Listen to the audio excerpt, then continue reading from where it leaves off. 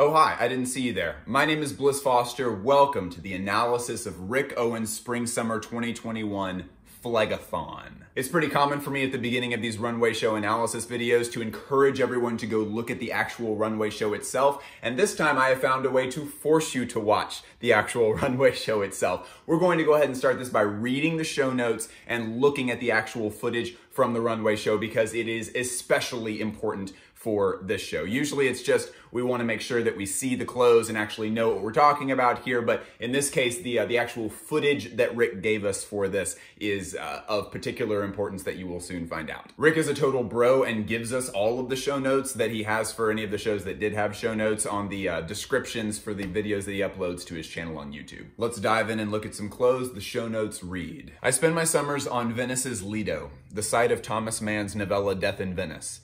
The main character, a writer aesthetically devoted to his craft, develops an obsession with a youth and ends up dying on the beach from cholera during an epidemic with desperately age-defying hair dye running down his face in the hot sun. The word quarantine originated from this area's medieval response to the bubonic plague. This women's runway show is presented in the Piazza in front of the Lido Casino, a monumental 1930s rationalist palazzo that I walk by and worship every day on my way to the beach. Doing a digital show without an audience here with my intimate Italian design room crew from our factory 2 hours away feels cozy and truthful and spectacular all at once. My last fall runway shoulder freakout wasn't about power. It was about defiance. Defiance in the face of threat. Black grande poudre tailoring is oversized with sleeves ripped off of hulking shoulders. Straps allow the wearer to strip jackets off and cinch around waists as a beach bustle, and satin rib-waisted bombers have shoulders that are an exaggerated middle finger to doom. I just might be leaning into a taste for the lurid that an undercurrent of threat and dread can inspire. Bubblegum pink and alarm red thigh-high boots and leather micro-short cutoffs add a garish note, but these micro-shorts can be transformed into waist-defining belts with handy pockets that can be worn over simple jersey shifts. Also more civilized are architectural cotton poplin tunics and robes with sculpted capes and mantles in bonded wools and cotton poplin. Confections in silk chiffon with strict lines of tulle geo-ruffles sprinkled with trailing gazar ribbons add a grim gaiety. Most of the leathers used in this collection are double-faced with minimal unlined construction, including a 0.8mm thick Neapolitan-produced juicy double-faced leather we call double butter. We did a Neapolitan gelato degradé stripe print on chiffon and crepe, extending it to knits. These knits will double up, peel up and down like a banana, covering or exposing at will. A group of fishnet tank dresses and hoodies have been developed from the masks used in Fall-Winter 2012, Mountain. Jackets and shorts are presented in stretch denim surfaced with palettes custom made for us from recycled plastic. This woman's spring collection, as always, shares the same title as the men's, Phlegathon, one of the rivers of the inferno described in Dante's Divine Comedy. Not quite the center of hell, but on the way there. I used a soundtrack of Donna Summer's I Feel Love, remixed for me 10 years ago by Jeff Judd, my longtime music collaborator. This song has always been a reassuring and stabilizing anthem for me, but here it gets as dark and delirious as falling into a K-hole, fitting this moment perfectly. Copyright restrictions did not allow me to post it on YouTube, so I had to post a substitute version, but Donna went hard for the live show at the Lido. There is a lot to cover in those details, so we're gonna go ahead and get cracking and dive straight in. Let's dive in.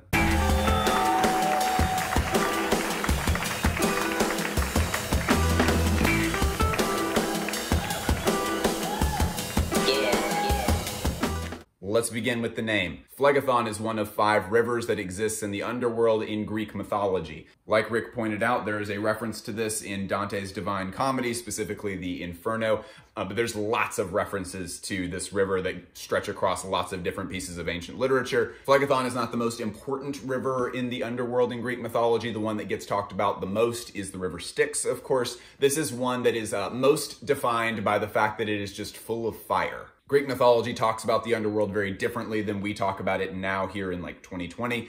The whole of the underworld is not just filled with blazing flames and hot coals everywhere. So the fact that the Phlegathon is completely filled with fire makes it very, very different than a lot of other places in the underworld. Very scary. There's a few different uses and references to this river throughout mythology. The one that I think would be most useful for us to look at is in the play Oedipus by Seneca. That's the one that's the retelling of the play Oedipus Rex by Sophocles, which is the one about the guy doing his mom. Anyway, early in the play, the chorus describes that a plague has settled in Thebes, which is the city where the play takes place. Within the play, there is this actual line that says, quote, "Phlegethon has changed his course and mingled Styx with Theban streams." That line is kind of confusing on itself off rip, but really what it's meant to relay is that a plague has made it where death has become a physical presence among people in the world. Death is no longer an abstract concept that's just kind of out there waiting for us each individually. At some point, it has like entered down into earth and has become a physical thing, a plague.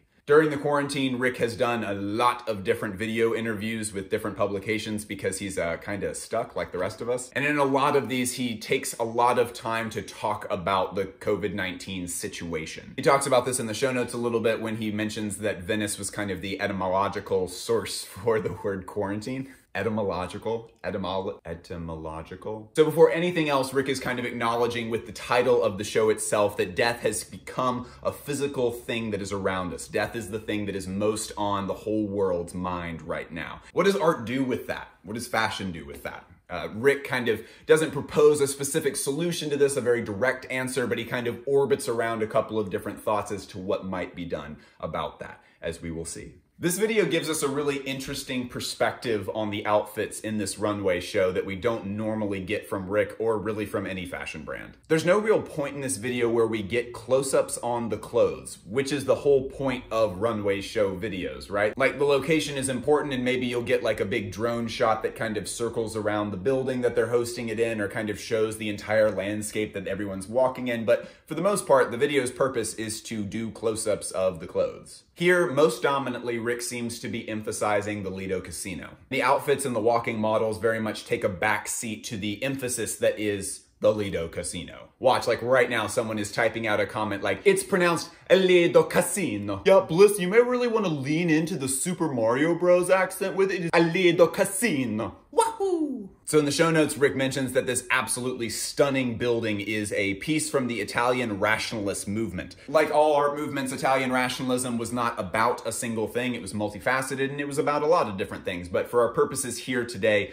Italian rationalism was an architectural movement that saw the building of buildings as something that can be done using only reason. It talked about the creation of buildings being done like it's a science. Here's some other examples of other rationalist buildings. There's just no romanticism, no frills, just solve the problem like you would, say, cure a disease. In those video interviews that I was referring to earlier, Rick talks a lot about the fact that this is science's time to shine and that his job is to kind of stay out of the way and prepare for when it's his time for a contribution. So to put this very, very bluntly, the Lido Casino, I think here represents science and Rick's work is art. And the camera is kind of showing cultural perspective. Art is still present, but it's waiting and allowing the emphasis to stay on what's important.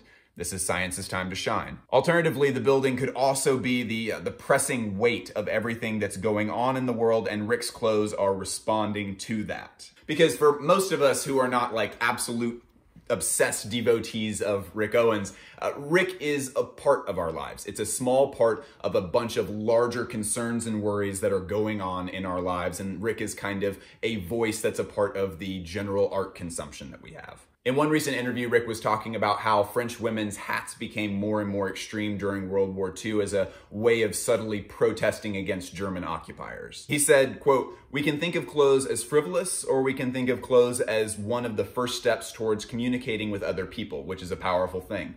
Clothes don't change the world, but they're a part of an attitude that influences the way people think. They're signifiers, little messages people send to each other, like those hats." There's not a ton of items in the show that directly reflect the inspiration of French women's hats during World War II. I did see a little bit of a comparison between the structure of a pillbox hat and this kind of chest helicopter landing pad thing here. He doesn't really take things and then throw them up on a mood board and say, let's recreate this thing over here. He sees stuff himself and then he kind of bears the brunt and the weight of trying to interpret that to his design team and explain it to them. them. There's not a lot of copying, it's more an interpretation of something based on his memory of something. And whatever he's doing, it's working because this stuff is great. Let's move on and talk about shoulders. In the interview with the Federation of Haute Couture, he said, quote, "My recent collections, I did very extreme shoulders. Shoulders are about power. What I was going for was defiance. These shoulders border on grotesque and comical, response to bigotry, my biggest fight.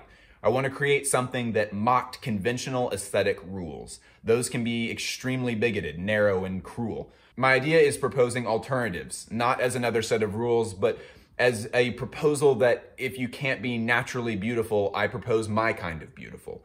It can be modest, but it can be artificial.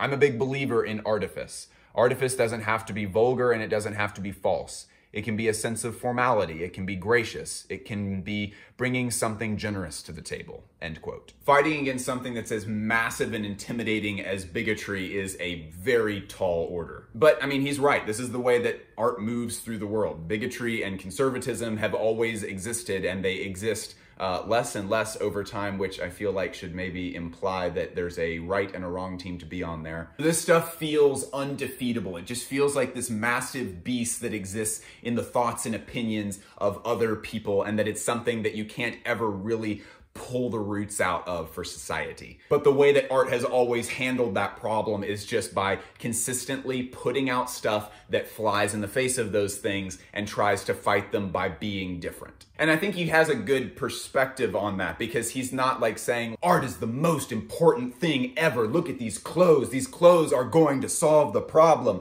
He's putting all of that in perspective for us. He's showing us the importance of what we're all collectively thinking about right now, which is COVID.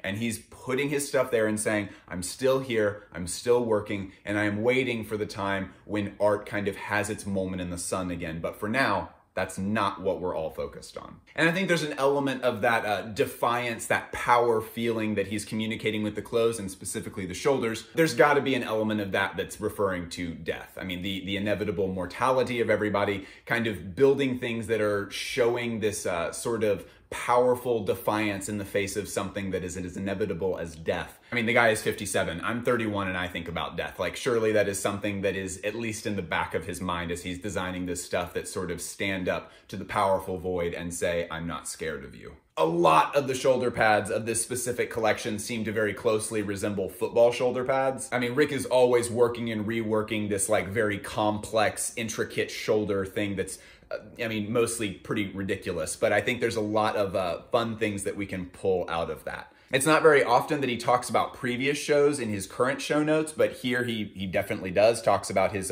fall-winter collection where he did the freak out. Hulking shoulders back then, hulking shoulders now, and now we have these torn off, ripped sleeves from these hulking shoulders that really further emphasize this defiant power that he's trying to communicate in these clothes lately. There's one thing with the shoulders that I myself can't quite place. I mean, when he talks about shoulders in the show notes, we most readily jump to the ones here where we've padded the shoulders a whole lot and done this stuff here.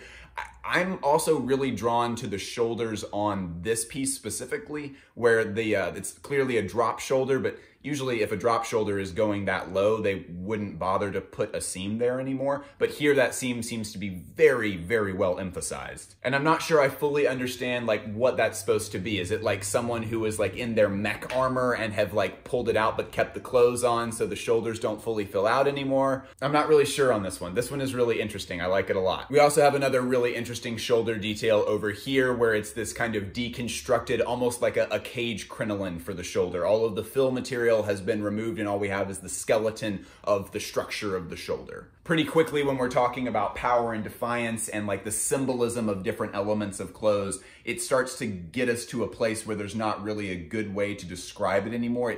It seems, and I hate saying this, you all know I hate saying this, but it seems to kind of come down in a lot of cases to a feeling. And this season specifically really builds on that defiance power thing with the boots that are being introduced. I mean, we're digging into like full on like real life anime design with some of these. The heel, the shoulders, the line of the clothes, these seem to be the most crucial elements that a lot of designers are working with when they're creating a collection. And these are just, I mean, maybe these are the best shoes that Rick has ever put out. I mean, you look at these and you just want to like tug them onto your body and then just crush a pair of Ramones, right? I'm kidding, we have fun. I mean, we've been building with kind of a new sort of boot from Rick since Larry, but these seem to be like the final form, like the ultimate Pokemon evolution of this kind of boot. Props to all the collectors that are able to line up that full series of evolution in their house. That would honestly make some really good wall art. This show is an ocean. Very deep, very wide, and we're nowhere close to being done with it yet. If you want to check out the rest of the analysis of this specific Runway show, you gotta go join the Patreon where the full episode sits. The link for that is down in the description. There's also an enormous amount of other content that you can check out there that's exclusive to the Patreon. Tons of new episodes that haven't ever been released and tons of extended episodes for lots of other Runway analyses. I love all of you like Rick loves Michelle. I'll talk to you later.